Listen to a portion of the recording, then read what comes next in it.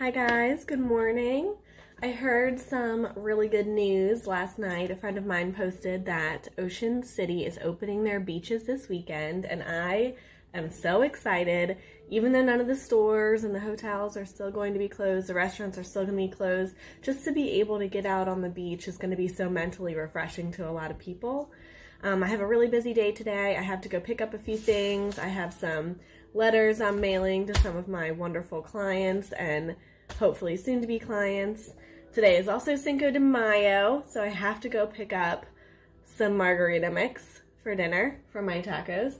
And speaking of, emotionally healthy to step out on the beach, I took a course yesterday and they forced us to rate ourselves in levels of health, and there were 3 different categories: physical health, emotional health, and mental health. And you had to rate yourself 1 to 10 in each. And full disclosure, I rated myself like a 6 right now in mental and emotional health, because this stuff that we're going through is just hard. It's hard not to be able to really leave your house all week, and it's been too long.